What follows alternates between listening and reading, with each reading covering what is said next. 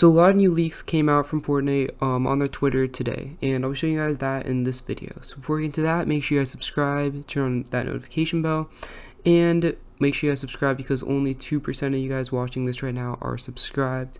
So let's try to get that up to 3 or 4%, and maybe we'll do another giveaway in August for the Season 4 Battle Pass, or maybe even in September. So this new leak from Fortnite on their Twitter is basically this animated logo of the Season 4 logo, or like the trailer. So it seems like Season 4 is going to be sort of a Marvel themed season, as we've already known for quite a while now.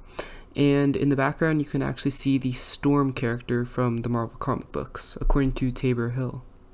And again, all credit goes towards Tabor Hill for that leak, but we also have another leak from the leaker Hypex.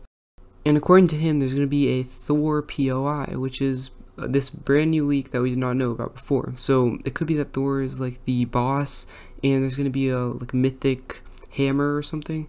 We don't really know much about that yet.